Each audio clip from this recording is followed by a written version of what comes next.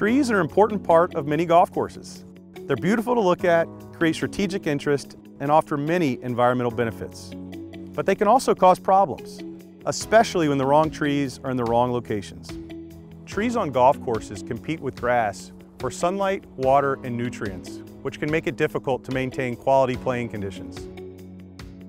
Certain trees also cause damage with their root system, drop excessive amounts of debris, or create safety hazards. And we've all seen situations where trees cause playability issues by crowding the line of play. These and other issues are why thoughtful tree management is an important part of golf course maintenance. Safety for golfers and staff is a critical consideration. It's important to monitor trees that are inherently risky. Removing dead or damaged limbs and trees is essential. Trees intercept sunlight and block air circulation, which can lead to poor playing conditions and higher maintenance costs. Selective pruning and removal can help make sure that playing areas are getting the light and air they need. Tree roots also cause problems, especially when they're near the surface.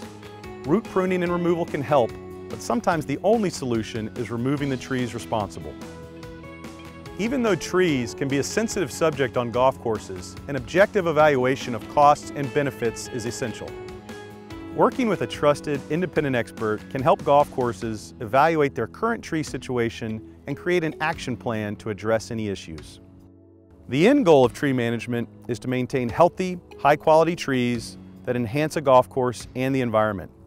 Finding that balance can be challenging, but it's worth the effort.